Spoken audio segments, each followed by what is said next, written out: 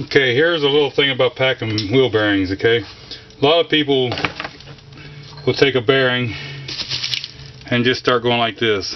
Well, that's not the way I like to do it. The right way to do it is to get some grease in your hands, and then you want to keep forcing the grease down through.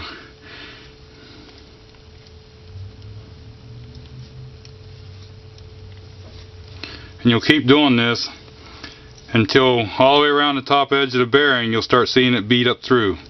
So it's kind of messy, and if you don't have a bearing packer, this is the next best thing.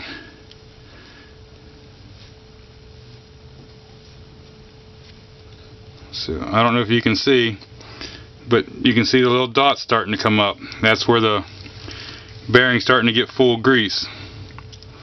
Like I say, a lot of people just try to smear it on there, and it doesn't lubricate the bearing the right way. It takes a few more minutes to do it this way, but when you start seeing that come up through there like that, you know that your bearing's good and greased. And then after I do that a few times, I will take and I'll spin the bearing around a little bit. And then I'll go around again and I'll pack the bearing.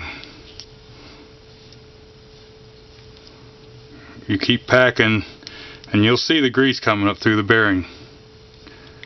And when you see that grease coming through the bearing, you know you got the bearing full and you're ready to start installing the bearing.